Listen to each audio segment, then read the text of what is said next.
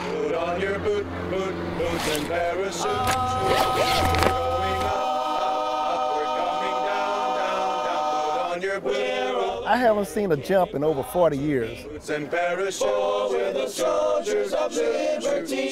Today is Operation Bluegrass, which is an airborne operation performed by the Division Artillery of the 82nd Airborne Division. Ladies and gentlemen, the aircraft is 2 minutes out. It is an airborne operation to kind of test the division's proficiency of jumping into an unknown drop zone. The aircraft should be inbound. Let's get ready. Airborne from skies of blue. Stand in the door. We're coming. Make your jumps and take your bumps today. Let's go. The 82nd Airborne Division is the greatest airborne division in the world. Reputation of 82nd is esprit de corps. What we are told to do, what we are tasked to do, we get her done. Have you ever been driving down the road at about 70 miles an hour on the highway and you roll down the window and you flick a cigarette out the window? Just imagine what it's like to be that cigarette. That's kind of the feeling you get when you go out the door. When everybody else is jumping, you just go. You don't have time to think about it, really.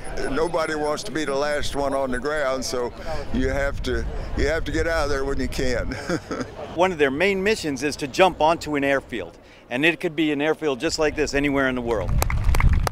When the president gets on the phone and dials 911, somebody at Fort Bragg answers. And 18 hours later, they'll be ready to go anywhere in the world.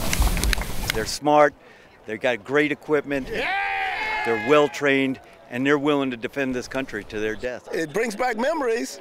It brings back memories. Talk about deja vu, though. Let's go.